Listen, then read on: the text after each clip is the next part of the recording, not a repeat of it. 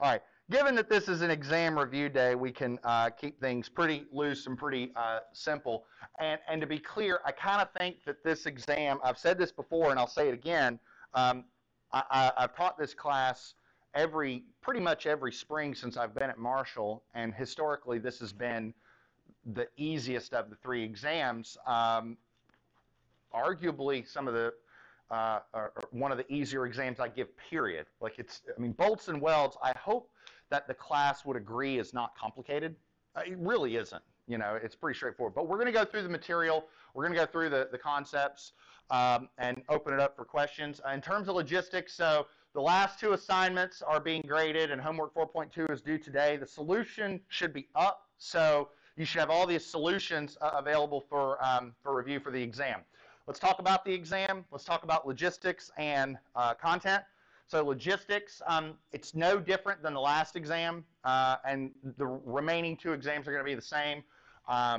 Conceptual questions and computational problems. There'll be three computational problems. I'll tell you one of them is going to be a bolt problem. One of them is going to be a weld problem. The other one, I'm not sure yet. I haven't finalized that yet. But no more than 4 to 5 short answer computational questions. One of the things I would suggest, and maybe there's not a lot to it, but I did record a video on Teams for going through the exam 1 statistics, and I did have some suggestions for the class. Honestly, in this class, wasn't really a lot, but it's things like make sure that, when you do a calculation that maybe you double check it, because, every single exam I give, if all the calculator mistakes were gone, the class average would bump up a couple points just immediately. So, if you plug numbers into the calculator, just double check it, maybe do it again to see if you're getting the same answer. But those are like low-hanging fruit correctable issues and whatnot. The other, obviously, time management. Don't spend 100% of your time on a problem that's worth 5% on the exam, but again, I think that's pretty straightforward. In terms of the topics, this is what's on the exam right here. This is it. So bolted connections, make sure you can understand the fundamentals of bolt installation, bolt behavior, and be able to analyze and design either bearing type connections or slip critical connections. That's it. Welded connections, understand the fundamentals of welding methods and welding behavior, and be able to analyze and design connections using fillet welds. That's it. That's the exam. In terms of the greatest hits on formulas and equations, so for bolted connections, our capacity can basically be summarized in this one slide. This is it. So we have bolt shear and bolt slip, which can both be looked up in respective tables in the spec. Those are tab worthy. I don't think you need 2 tabs for each table because the tables are literally 1 page apart. Like you turn to this table, literally turn the page, and you're on this table. So as long as you can find one of them, you can find the other pretty easily. That's definitely tab worthy. Okay. For bolt bearing capacity, there's not really anything to tab, but it is a fairly rote plug and chug expression. So in order to do bolt bearing capacity, I kind of have the formulas backwards, but the first thing that you should do is compute the hole diameter, then compute your LCE and your LCI, and then from those compute 1.2 LCE TFU, 1.2 LCI TFU, and then the bottom expression. And then the nominal capacity of an edge bolt is the minimum of these two for LCE, and the nominal capacity of an interior bolt is the minimum of these two for LCI. And so you have an edge bolt capacity, you have an interior bolt capacity, so sum up your edge bolts, sum up your interior bolts, there's your RN, don't forget to multiply by phi. That's it in a nutshell. So like for this connection, you'd have 4 edge bolts, 16 interior bolts. There's your capacity check, your layout check, so you have minimum and maximum bolt spacing requirements. These are the two that you are going to utilize for assessing a connection. So in other words, if you have a connection and you need to determine whether or not it fits within prescribed requirements, you're going to check between minimum and maximum. If you're designing a connection, you're either going to use minimum or preferred. And you're not going to have to guess that. I will tell you that, okay? Because there's no value in me having to grade 2 different sets of connections that are both right according to the spec. So you'll know that. Edge distance requirements, that's probably not a bad table to tab either. This is table J3.4, which lists the minimum edge distance requirements. Remember, those are the ones that come from the fabricators, so that when you drill or punch a hole or use a CNC or what have you to generate a hole in a plate, that you actually have a well-maintained geometry. So there's no like hard and fast rule like there is, say, for minimum bolt spacing, because if the bolts get too close together, you know, you can't get a wrench around them. So you can actually determine what that minimum spacing needs to be based on bolt geometry, and that's actually a pretty simple plug and chug expression. If minimum spacing requirements, if minimum connection layout requirements are for fabrication facilitation, if you will, maximum layout requirements are for corrosion prevention, right? Because if the bolts get too far apart, we can get water in between there, and water causes corrosion, and you know where that's going from there. For designing a bolted connection, the process is pretty straightforward. So we determine our factored load. We determine the capacity of a single bolt. And this step 2 is really what changes between a bearing type connection and a slip critical connection. So a bearing type connection, we're just using the shear capacity. And for slip critical, we're using the shear or the slip capacity, whichever one governs. We compute the capacity of a single bolt, divide to get the number of bolts, and then I say select a pattern accordingly. So, you know, making sure that you have a well-grouped arrangement of bolts. In terms of laying it out, we're going to use LE-min typically, and either S-min or S-preferred to lay it out.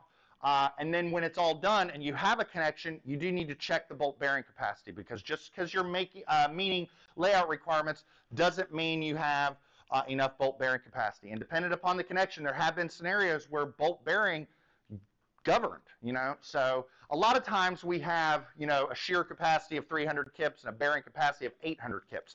But sometimes that's not the case, so you do need to check. If that fails, you need to iterate if necessary. And we talked in our in one of our previous lectures about ways of improving your bolted connection. I would say the most efficient way is to probably up your bolt spacing a little bit. I mean, even just taking your bolt spacing and upping it by ½ inch, you'd be surprised how much bolt bearing capacity you can get out of that. To be clear, this is not an exam where iterating over and over again is going to achieve significant value in the process, right? It's not like you know, it's not a process where the iteration itself is the point, like a moment distribution method or a Hardy-Cross approach, where you like, that's the whole point, is the iteration. That's not really the point here. So I'm not intending for you to have to do a bunch of iteration for this. Welded connection capacity. We have the weld metal capacity and the base metal capacity. The weld metal capacity, very plug and chug. The 0.707 comes from Trigg. The 0.6 comes from our von Mises yield criterion. Everything else you can look up directly from the spec, or from your problem. Electrode strength, weld size, etc. This is if you're analyzing. Base metal capacity, just plug and chug. Makes it really easy for fillet welded connections, because the gross area and shear and the net area and shear are equal, right? You don't have to worry about that. You don't have to, like you did for block shear, I guess I should say. Like with block shear, you had to remove the bolt holes from the gross area and shear to get the net area and shear. We're talking about a welded connection. There are no bolt holes. So yeah. Weld size limits. Similar to bolted connection layout requirements, there are weld size limitations that don't really have anything to do with strength per se. I mean, they indirectly have something to do with strength, but they're really more focused on, again, fabrication tolerances. So for example, we have minimum weld sizes to try and avoid the heat sink effect. If you got a really thick plate and a really small weld, that plate can rapidly absorb that energy, and guess what? By golly gosh gee, you have a brittle weld because of the heat sink effect. Maximum weld sizes, basically what we're trying to do is ensure that the plate maintains its geometry, that we're not melting the top of the plate, and that when we place a fillet weld, that it does maintain that sort of 45, 45, 90 geometry. If we melt the tip of the plate, then the weld will start to have an odd geometry, and we kind of want to avoid that. For designing a welded connection, the process is very similar to a bolted connection. We're going to determine the factored load. We have a little bit of an intermediate step because we have to choose a weld size based on weld limitations. So with bolts, we're We're usually given the bolt size at the beginning of the problems that we've been doing on homework or exams. Now, in the real world, you're obviously probably not going to be given a bolt size, but what you're going to be using is commonly available bolts. Like arguably the most common bolt size is a 3/4 inch diameter bolts. I can tell you just about any connection that I would design as a steel designer, that's probably at least where I would start. And if it got to be too many bolts, I maybe would up it up to 7/8 or an inch. All right, but with welds, we have to choose a weld size. What we're going to do is choose the weld size based on weld limitations. And what might seem a little counterintuitive is that we typically want to choose the largest weld size, but up to 5/16, because anything past 5/16, we'd have to use more than one weld pass to deposit that weld. That's going to be more expensive. But we choose the largest weld size because the largest weld size means the shortest weld length, and which typically means a more economical connection. Once we have a weld size, we can determine the capacity per connector, much like we did with bolted connections, but the connector is going to be an inch of weld. So we determine the capacity of an inch, divide to get the total number of required inches, and then we just lay out the connection.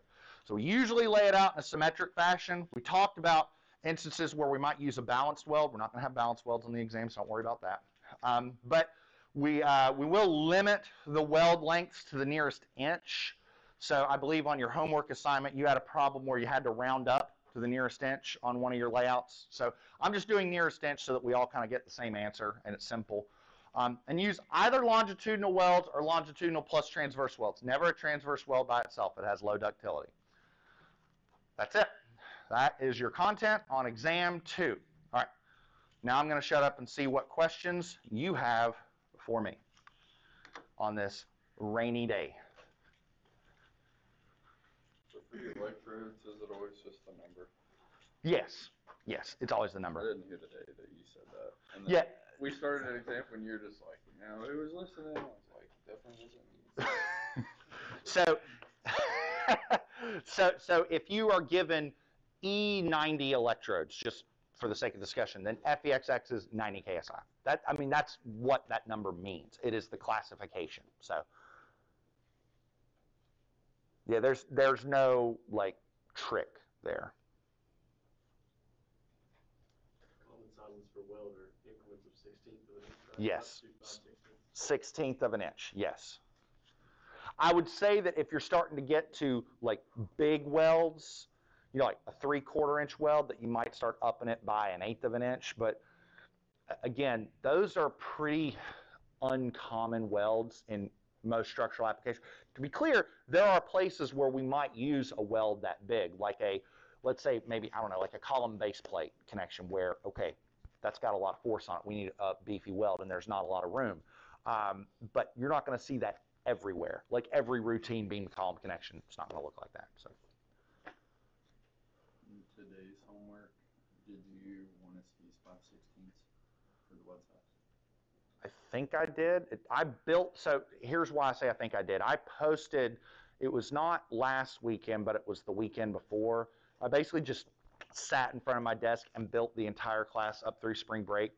So I don't remember because I built everything a few weeks ago. But I'm pretty sure that was what I was testing because I think if I'm correct, the A max went past 5/16. Yeah.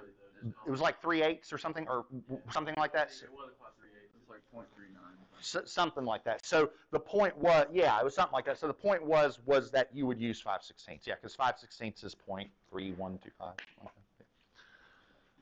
Because that was a web thickness, or yeah, that was the. I think we got like 0.34 or something. So it's a little bit over. A little bit, yeah. That was the point, yeah. So that you would know to cut it off there. And I think in the end, you got a pretty, if I remember correctly, wasn't it something like 9, 9, and 9, or 9, 10, and 10, something like that? Wasn't it that, or? I did 9, 11, 11. It was something, it was square. I remember it was very close to being square at the end. It wasn't exactly square. I think it was a little off. I can't remember. Oh, I had 9, 12, and 12. Okay. Because I looked up the depth of the piece for use, and it could only be 9 Yeah, inches. that was the other point I was trying to make with that problem, is that if you're going to use a transverse weld, You got to know the depth of the channel to figure out the length of the weld. Yeah.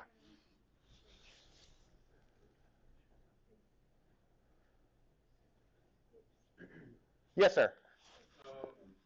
Why is the fee for yielding capacity, why was that equal to 1 again? So I'm going to give you a generic answer that you're not going to like, but it's the best answer I can give you. Okay. So I want to answer that, I need to talk about fee values in general. Okay. So what happens with a fee value is this, and I don't want to get too far down statistics land, because that's actually where we're going, is probability and statistics land. But what we do whenever we develop fee values, it's a process called calibration, okay? But basically what you're doing is you're saying, okay, here's my loads, right? So I've got dead loads. Dr. Bryce loved this stuff, right? You've got dead loads, right? Dead loads are normally distributed, right? Then you've got live loads, which are extreme type 1 distributed, right? You use different probability distributions for different phenomena, right? Okay? There's also different probability distributions for resistances, right? So maybe your yielding phenomenon is log normally distributed, and then your fracture phenomenon uses this distribution. Like log normal is very common for resistance distributions, but to give you kind of an idea. So what we do is we have a load function, and then we have a resistance function. What we then do is we develop a limit state function, which is resistance minus loads, right? And then we plot that, right? Now, what happens is when we plot that, we get this region where the curve goes negative. And where the curve goes negative is where the element is susceptible to failure. Now these are probability distributions, right? The bell curve, as an example, it goes on forever, right? It goes from negative infinity to positive infinity. So what you're trying to do is there's no such thing as, if you think about it in those terms, there's no such thing as designing a structure that's perfectly safe. You can't do that. What you can do is design a structure so that it has a known probability of failure. With me so far? Okay, so here's my point. So the way that we do that is we take those loads and resistances and we adjust them, right? So we take the dead loads, for example, we up them by 1.2. We take the live loads, we up them by 1.6. The resistance, well, it depends on what resistance that we're talking about, right? Maybe tension member yielding, we bump that down 0.9. Maybe tension member fracture, we bump that down 0.75. But maybe shear yielding, we don't need to bump down at all in order to achieve a uniform level of safety. Does that make sense? So that there are reasons beyond that. We could start getting into more of the statistics. We could get more into the policy discussions, because what we're trying to achieve is a target probability of failure, a target uniform level of safety. There are instances where we want that level of safety to be maybe a little higher, like for main members versus connections. But that's kind of the best answer I can give you without turning this into a reliability course. Structural reliability is a whole class in and of itself. We could talk all day long about how limit states are developed, how we come up with 1.2 and 1.6. But that's the best answer I can give you without turning it into Dr. Bryce's dream seminar. Yeah. I'm joking, but this is stuff that he and I could talk about for ages. So, yeah. Did that answer the question for everybody else?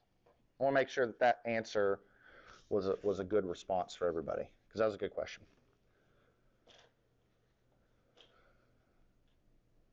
Now, of course, I'm going to ask a question very much like that on the exam. You need to answer it in like 5 words or less. I'm not going to ask a question conceptually that complicated on the exam. Nudge, nudge. Probability of failure.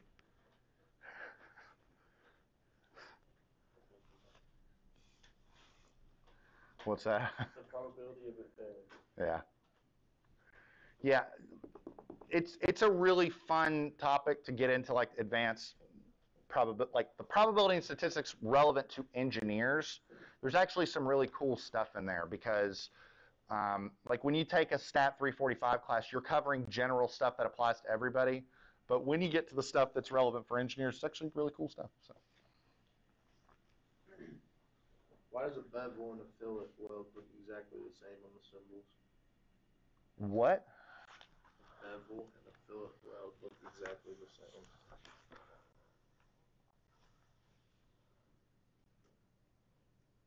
So if we're writing it when it's down, it looks like a bevel. Oh, I'd have to show you an example on where they put the symbol.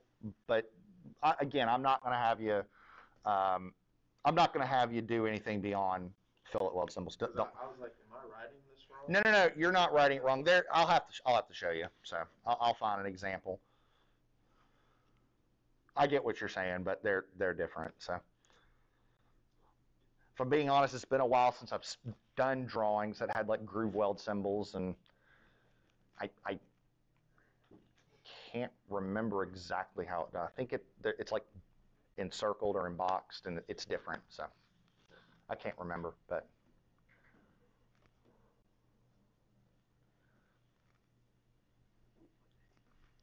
How are we feeling about the exam? Is there anything about the exam that's making you nervous? Is there anything about the exam that you're unsure about? Like, I'm gonna have some wacky solving for S again. I think I'll be okay. He's putting it on there now. does the S stand for salty? Is that Yeah. engineers doing algebra? Dr. Mike, that was in high school. We skipped that class. We went straight to calculus. My high school didn't. Sorry. You were just very plain about the way you said that. Oh, that's because I meant it.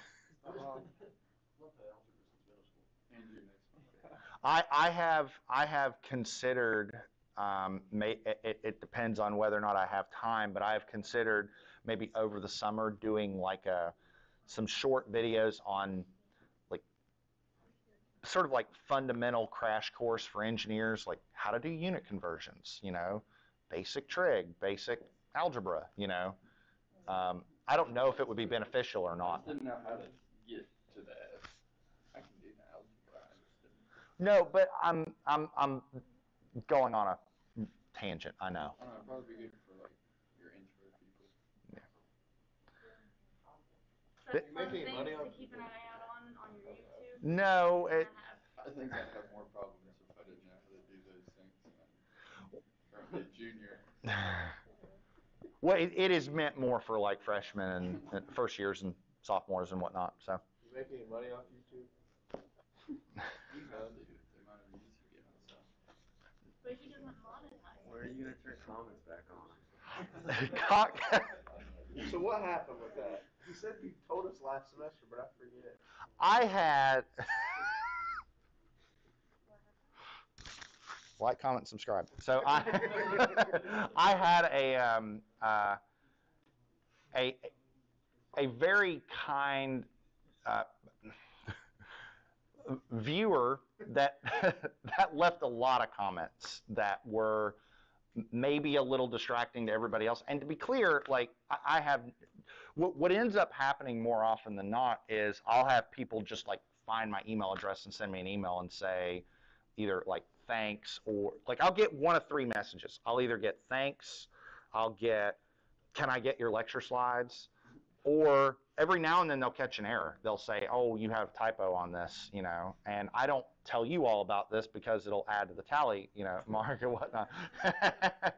But I mean, Under your videos, guys, if you find a mistake, email me. well, but usually what I do is if You can't. no, Comments are wrong. people will end up finding me, and what'll happen is if there's an error, I'll put like in the video description, I'll say there's an error at 42 minutes, and then So I should go watch every video in the description. You just follow the You have a lot of views on your FE reviews. I do, yeah. Famous. I'm not that interesting. Like, Apparently 300,000 people came to Dr. Wade has a good one too. On FE. Not as many as but he's up there. oh God, Too famous. He's become a vlogger. oh God. Days the life of Dr. Mike. He's gonna walk in. That would be a downvoted view. How was this practice? Here's me grading homework. Make a second channel. Like Dr. Michelson gaming, something like that. Or Dr. Mike reacts to other lectures, a reaction channel. Hold on. I have philosophical, deep-seated problems with the game Polybridge that I could talk all day long about. Yeah, we'll just. Just a channel with you and the Polybridge where you just go through your I like. They have a bridge with an elevated portion supported by a hot air balloon. Come on, like what are we talking about I here? want you to go through and play the entire game on YouTube and tell every issue you find. Oh goodness, that would be a pain. That would be painful for me. So I would like comments. you would like We comments. would all like comments. I'm sure. Yeah. Oh goodness. I thought about last year doing my lectures on Twitch. I was very tempted to do that, but the honest there were two problems that I had. One, I actually and I didn't come up with that idea until like we were getting ready to start the semester, so I ended up not doing it. I actually was trying to figure out how do I take attendance, because like how do I know that you are Yankees fan 42? Like how do I know that? And I guess the other thing that I was concerned about is like if other people show up and then just start.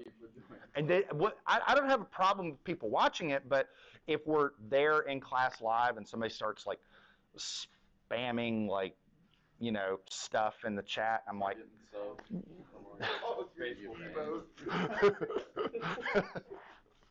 put it on slow mode. We'll be okay. Now, I actually thought about that because I thought it would be more accessible to everybody. Like it would be easier to access, but I also, from what I understand, there's a delay the delay on Twitch was actually more than the delay on Collaborate. So I thought it didn't make sense. So that's why I didn't do it.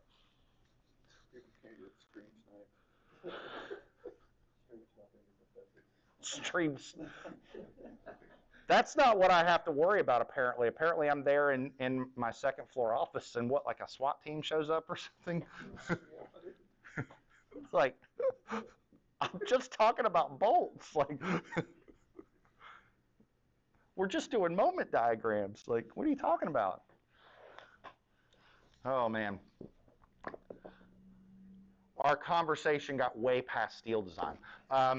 Let's wrangle it back to the world steel design. Any questions? All right, let's take welds. Any particular welding questions that,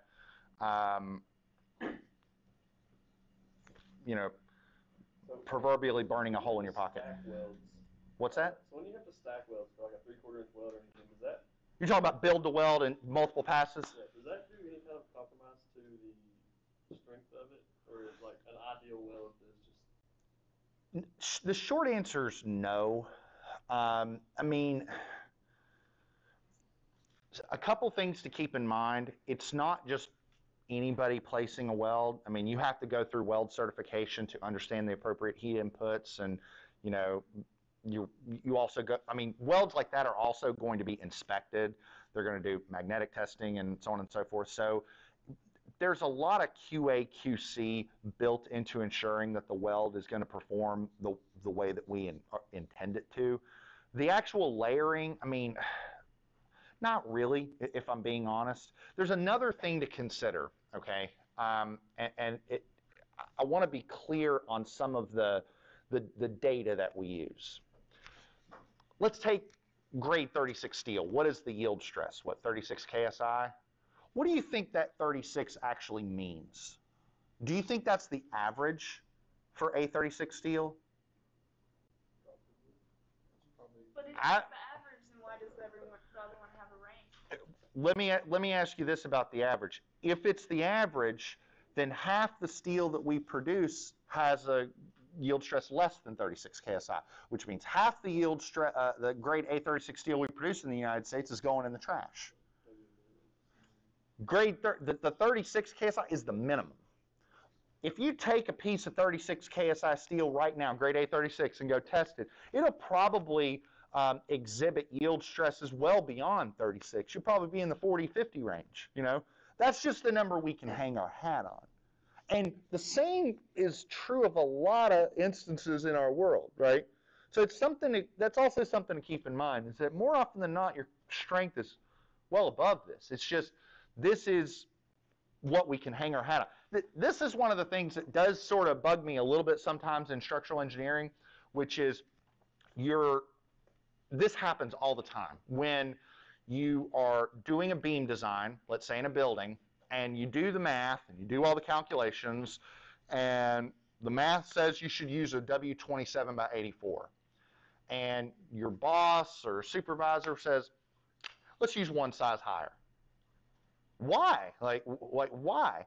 And I know why they're saying it. They're saying it because they want to have a little bit of extra assurance, and you know they don't want to fall down and kill anybody. I get that, but there is so much conservatism already built into the spec that there is. I mean, you're following the spec. That's what it's for. You know, if you think that the loads are underestimated, well then reperform your estimate. Maybe up the initial load assessment, but just to arbitrarily bump up the member size, it can be a little infuriating because you're starting to talk about real dollars that can make a project go up. You know, so I mean, it's out of the client's pocket. You know, I mean, we do have an allegiance to the client as well.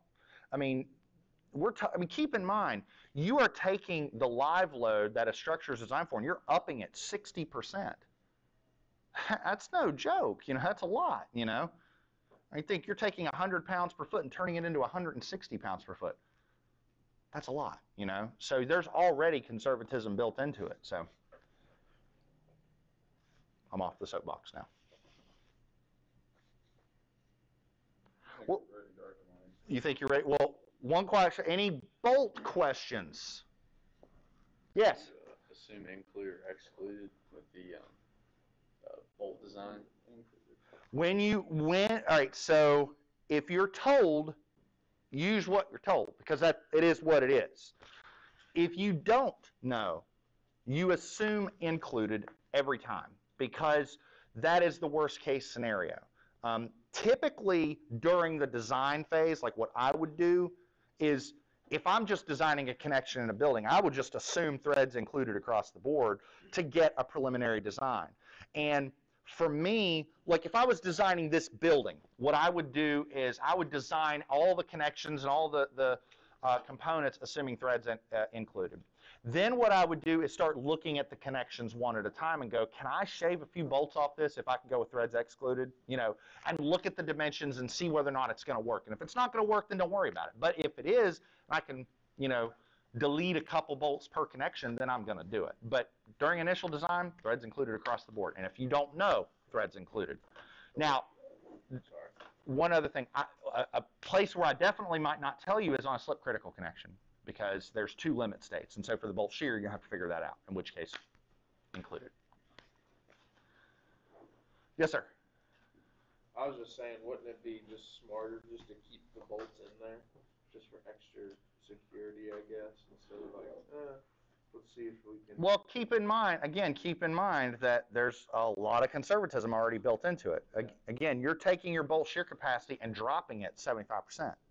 You know what I mean? So, I mean, if you collect your factor of safety just into one number, there's a big factor of safety already built into the designs that you're doing. And so at what point, like, is it just good enough? You know, let me give you an example. Sometimes there are connections that it's actually not even like the capacity that has the issue. Like, for example, I know that there's small flexural elements in the old building that have two bolts, and it probably has nothing to do with the shear load on the bolts. It's the 2-bolt rule per OSHA that's probably end up governing it, that you did the math and you found, oh, the bolts are fine. It's just, we're still going to use just 2 bolts, because if we use less, we're going to be violating the OSHA rule.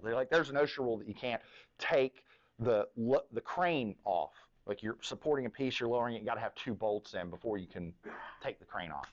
Because if there was just 1 bolt, it could fall and hurt somebody. So. When you're drawing a line to a weld to like describe it, does it matter if you write the stuff above or below the line?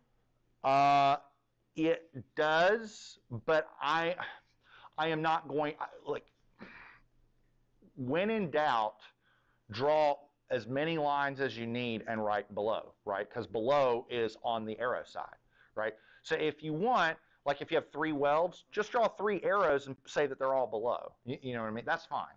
I'm not going to get worked up over weld symbology. I want you to recognize it, but I'm not going to get worked up over it. So.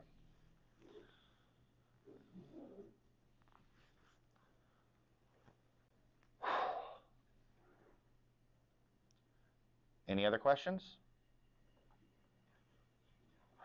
Are we ending early? All right.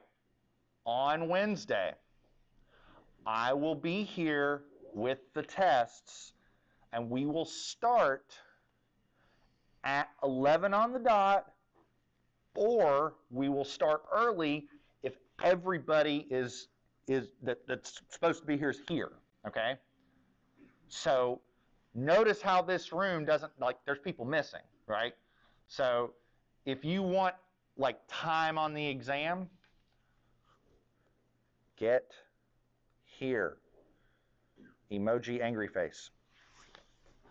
We will end at 11:55, okay?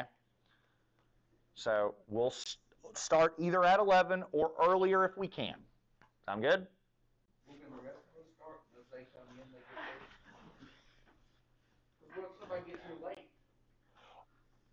We'll start at 11 for the, like, if somebody gets here late, they're late. Like, but if everybody's here before 11, we'll start before 11.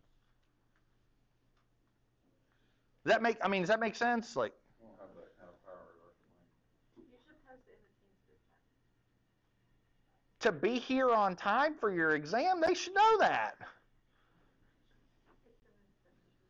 I think you should just send us the exam now and let us turn it in on Wednesday. Spoken like a true state employee. My paychecks say state of West Virginia too, so I. Just was I'm thinking outside the box. I mean, This is steel design. You're supposed to think inside the box. I thought we were supposed to build the box. There you go. So you have to think about it. Where's the philosophy students when we need them? All right, that's all I got, everybody. I will see you all on Wednesday. Best of luck. don't miss you too much on home. I hope you did. But at least they're funny. They're only $20. We send an ad in there.